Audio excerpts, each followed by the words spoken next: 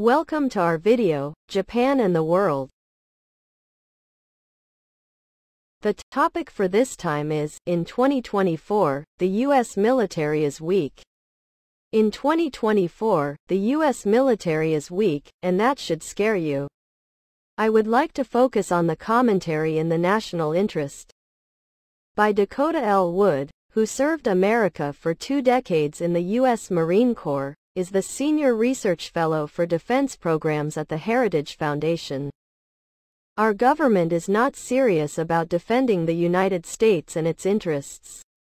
In fact, it has fallen woefully short in carrying out this sacred obligation. I know this sounds harsh. But as we'll see, the government's own numbers prove the point. That our military is weak is not an indictment of the men and women who have volunteered to serve.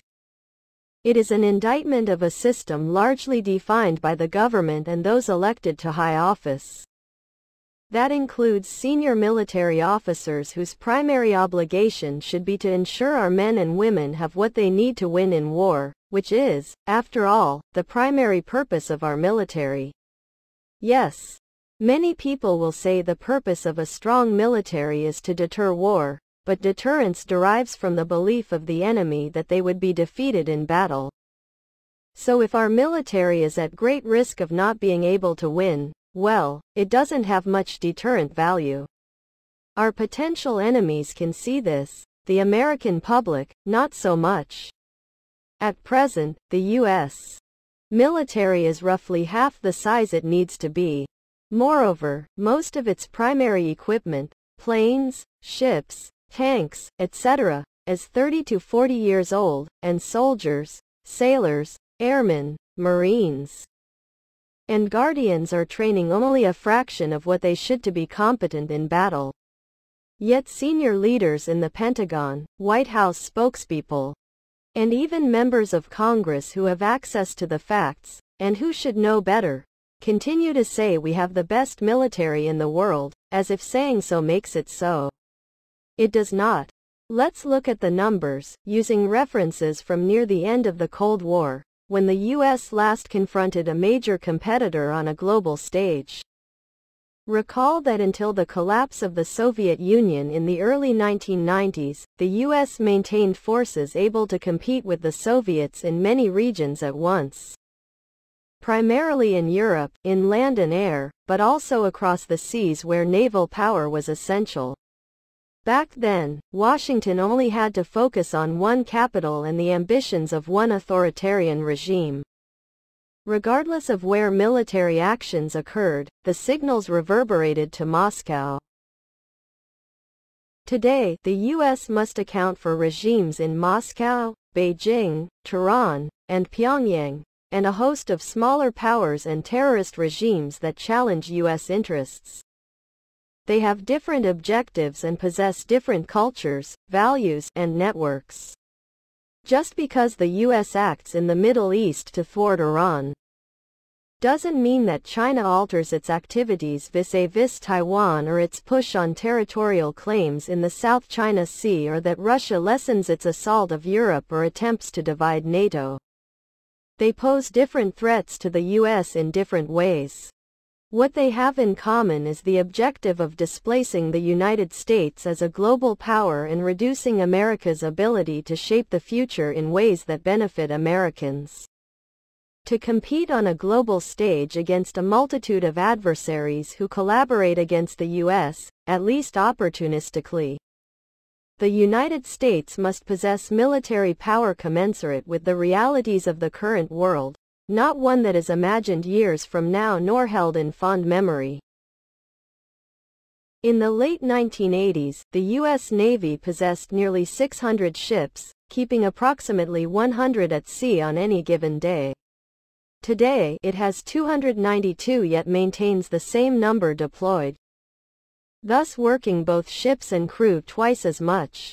It is not uncommon for ships to be 15% undermanned. In 1989, the Army had 770,000 soldiers in its active component. Today, it has 452,000, shrinking by 33,000 last year alone. By the end of this year, it will shrink further, to 445,000. Since 2011, the service has lost 121,000 troops, 22% of its force. The service is the smallest it has been since the 1930s. Most of its major weapons were purchased in the 1980s. During the Cold War, the average Air Force pilot flew more than 200 hours a year and often exceeded 300 hours. Our pilots made fun of their Soviet counterparts for flying half that number. Today, the average pilot flies fewer than 130 hours, while their Chinese competitors fly 200 plus.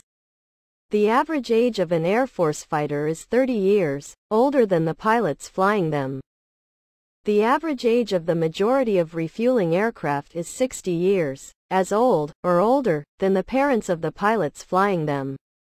14 years ago, America committed to modernizing its portfolio of nuclear weapons.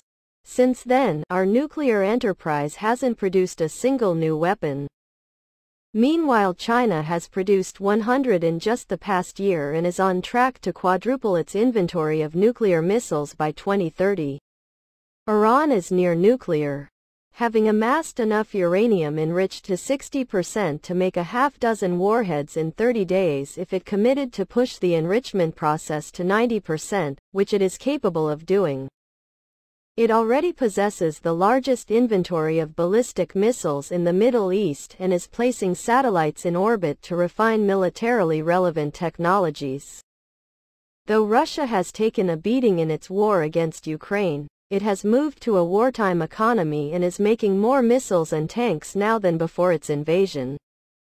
New equipment is rapidly replacing the old Soviet inventory it has consumed or lost in the past 2 years.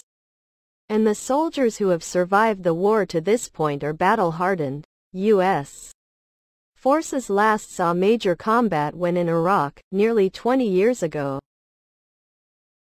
Perhaps things wouldn't be so worrisome if we could count on strong, reliable allies. Unfortunately, their story is worse. During the Cold War, West Germany had 5,000 main battle tanks.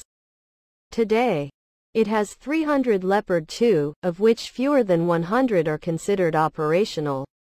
But that's better than in 2021, when only 13 were available for deployment. Germany's Minister of Defense has reported the country won't be able to field a ready division until 2025.